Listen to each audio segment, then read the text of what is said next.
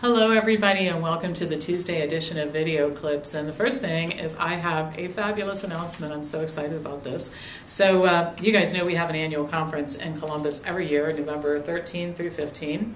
And I just booked another speaker, Robert Whitaker, the author of Anatomy of an Epidemic.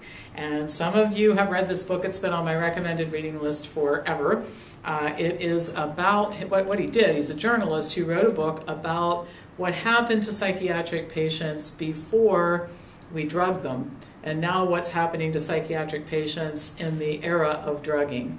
And so he gets into the history of the drugs and their effect on people, and basically shows that the more we drug people, the worse it is. He has a new book coming out at about the time of our conference on psychiatry and informed decision making. I mean, is that perfect or what? So if Kelly Turner, Radical Remission, Dr. Richard Ablin, The Great Prostate Hoax, if that wasn't enough to get you here, we've now added Robert Whitaker. I was so excited when he emailed back and said he would come. So the price of conference tickets goes up every few weeks now until conference time, so get your tickets now. And we have more people signed up now for conference than we did like at mid-September last year. We're going to have a very big crowd. It's going to be a lot of fun. All right, so I got a couple things I want to talk to you about today. And I'll just start by saying that with all the varying ideas about nutrition, there seems to be one thing that we all can agree on, maybe a few things, and one of them is that eating fruits and vegetables is good for you. No matter how crazy the diet plans are out there, I haven't seen one that's told you that produce is not good. Don't eat salads, right? So we're all agreeing on that. A new study shows that fruit and vegetable intake is related to a lower risk of hip fracture. The study included over 75,000 Swedish men and women between the ages of 45 and 83 who didn't have cardiovascular disease or cancer. They were followed up for an average of 14.2 years. There were 3,644 fractures, most of them in women. The data for fractures was taken from the Swedish patient registry, and then lifestyle questionnaires gave the researchers the information about diet. So here's what it said. A third of the subjects reported that they ate more than 5 servings of fruit and vegetables every day. That's not very many people. A third reported between 3 and 5 servings. 28% reported 1 to 3, and 6% said that they didn't eat 1 serving of fruit and vegetables every day. I'm still astounded at how bad diets are. I mean, you know, this is pretty basic stuff. Well, the subjects who ate more than 5 servings of fruit and vegetables daily had an 88% lower rate of fracture than those who ate no fruits and vegetables daily. And the risk or rate of fracture decreased as the fruit and vegetable intake increased. Again, we keep seeing this dose-dependent effect of things like diet and exercise. And the authors actually wrote, this is a quote, "There is a dose-response association between fruit and vegetable intake and hip fracture such that an intake below the recommended 5 servings a day confers higher risks of hip fracture." Now, the study participants weren't healthy eaters, and I mean, think about it. Only a third of them were eating more than 5 servings of fruit and vegetables a day, and a third said they were eating, 1 to 3 or less. So we're not talking about a big cohort of healthy eaters here.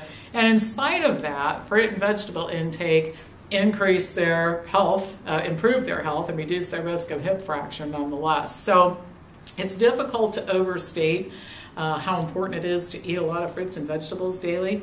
And I have some people ask every once in a while, is there too much? I mean, can you consume too much produce? Well, we've been doing this 18 years. We haven't seen anybody in here with asparagus toxicity, so I think I can say with a great deal of assurance, you can eat a lot of this stuff every day and you'll be just fine. So, eat more fruits and vegetables, and the medical journals are filled with the connection between fruits and vegetables and all kinds of other diseases too. Better bone health, better health. All right, we'll talk about dehydration. It's been my contention for a lot of years that a lot of people, if not most, are suffering from chronic dehydration. People don't drink enough water. There are not very many health professionals that focus on this issue, and in the plant-based community, people are often told, well, if you're eating a plant-based diet, you're getting enough water in the fruits and vegetables, you really don't need to worry so much about drinking water. And then some people are told, well, let thirst be your guide. If you're thirsty, then you'll know that it's time to drink water, and you won't have to worry about it other than that.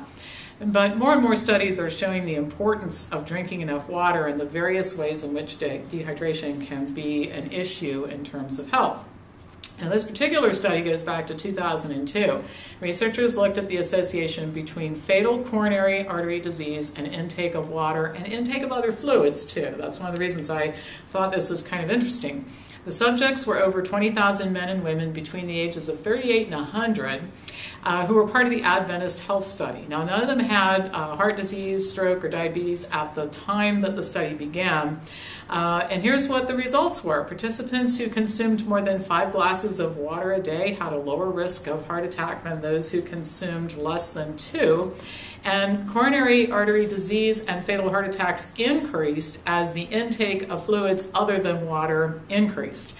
And the associations were independent of factors like age, smoking, hypertension, body mass index, and in women, hormone replacement therapy.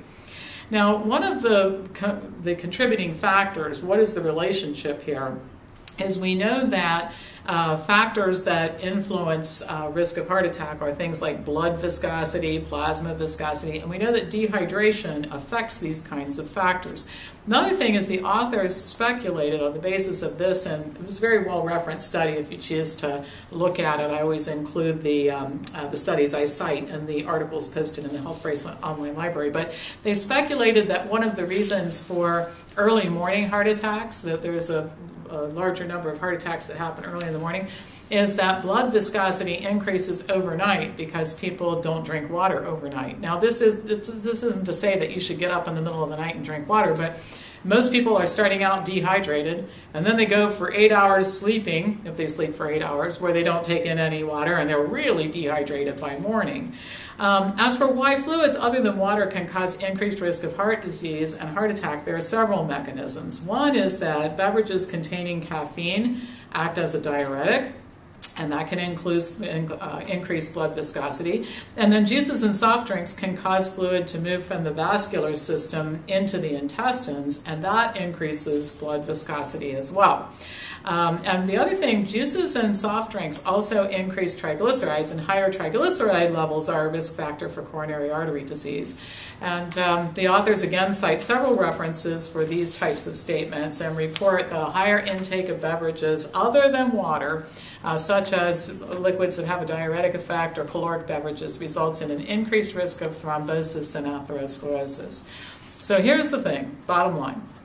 I've always encouraged people to drink at least 64 ounces of water every single day.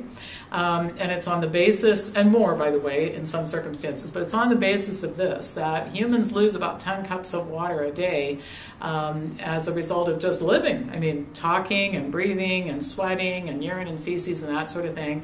Relatively easy to replace 2 cups with food. I mean, if you had a whole watermelon today, it might be a little more than that, but less if you're eating foods like cauliflower. So the other 8 cups have to come from somewhere, and that should be drinking water. So a little bit more water, like today it's 90 degrees. I went outside and I ran for an hour. A little bit more water needed today to make up for fluids lost that way. But as people age, their thirst mechanism starts to get a little faulty. We salivate when we eat. There are all kinds of things that keep us from feeling thirsty when actually we can still be dehydrated. So the best way to do this is just decide every day, I am going to drink 64 ounces of water. Get yourself a couple of nice water bottles and fill them, and you'll know when that water is gone that you have accomplished the goal for the day.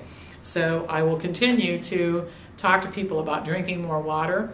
And even if you're eating a plant-based diet, I eat an exclusively plant-based diet, still drinking the 64 ounces of water every day, more when I take hot yoga class or run in 90-degree weather for an hour like I did today. Alrighty? Before I sign off, I just wanted to point out our beautiful new logo. And so you'll see a gradual change over the next few weeks as our website changes and our slide presentations change.